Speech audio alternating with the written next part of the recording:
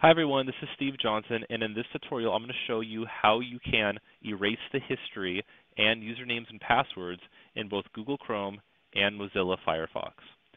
Now this is important to do because if students are switching computers a lot, then there's a possibility that the browsers being Google Chrome and Firefox, can remember usernames and even sometimes passwords.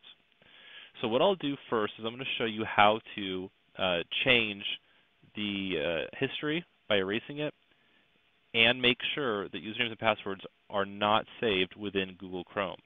Now I'm working on a Windows computer, as you can see, but the browsers are very similar on the student's Acers, so it's definitely the same idea, even though the screen that you're looking at right now might be a little different than the student's screen.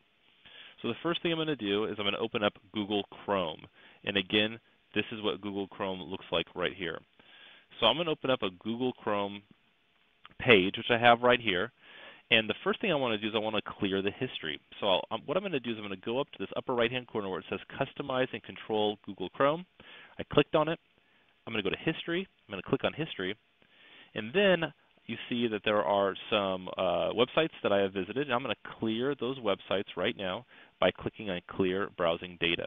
Now, you might want to make sure that you want to clear everything. So you might only have like these first 4 checked. Sometimes these 4 aren't checked. So you want to make sure that you check all of these right here and then click Clear Browsing Data in order to clear your history. Now again, this is important because students would want to do this in order to clear out their username and password that might have been saved. Now I'm going to go back to Google. And I'm going to start over again because now what we want to do is we want to ensure that usernames and passwords are not saved. And a way to do that is to click on this Customize and Control Google Chrome icon again. And instead of going to History, go to Settings. Now when you go to Settings, you'll see that you have many settings that show up. What you want to click on is you want to click Show Advanced Settings. When I do that, I'm going to scroll down just a bit, and you're going to see that Passwords and Forms shows up. Now, these should be checked already, but you might want to uncheck these. Now, you might want to uncheck this because it says, as of right now, Chrome is going to enable autofill to fill out web forms in a single click. That's going to remember things that you fill out in different fields. So you might want students to unclick that so that things aren't remembered. Also, do you want Google Chrome to offer to save your web passwords? Do you want to click on that, uncheck that so it doesn't offer to do it anymore? If you click on Manage Passwords, you can see what the saved passwords are, and you can see sites which never save passwords. They'll show up right here as well. Okay, now that we've gone over Google Chrome, the next thing that I'd like to go over is Firefox and do the same thing. So I'm opening up Firefox. It looks just a little different. I'm on yahoo.com's page. But you can see that it also has this button up here, this icon. That when I hover over it, it says Open Menu. So I want to clear the history. So I clicked on the button, and now I'm going to click on History. And what I can do is I can click here to clear recent history, or I could, on the keypad, click Control, Shift, and Delete to clear recent history as well, which might be a really good thing to do with students to do it quickly. So I cleared the history, and I'm going to clear everything.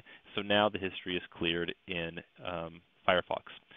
Now I want to do the same thing as far as making sure that usernames and passwords aren't still saved. So I'm going to click on this button again, and instead of history, I'm going to go to Options. So I just clicked on Options.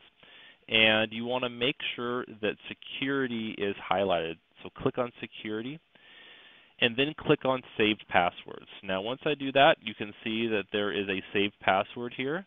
I can click on it and remove just that one, or I can click on remove all. And if I had many usernames and passwords that were saved, those would be deleted as well.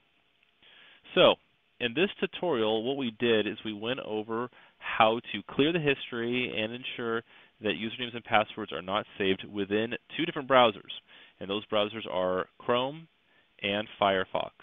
And like I said before, even though my computer looks a little bit different from the students' Acers, their computers run Firefox and Chrome, And so the steps that I showed you should be the same for the students' computers.